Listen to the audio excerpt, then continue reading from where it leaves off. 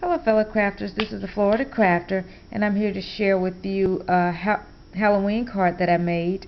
The paper that I use is from the DCWV Midnight Spell Mat Stack. The spider punch is from an EK Success punch, and the sentiment Happy Haunting is from a Recollections Halloween stamp set. The border punch at the bottom is from one of the Martha Stewart's punches. I apologize I don't have the name of it before me, but I just wanted to stop by, share this with you. Please leave a comment and let me know what you think.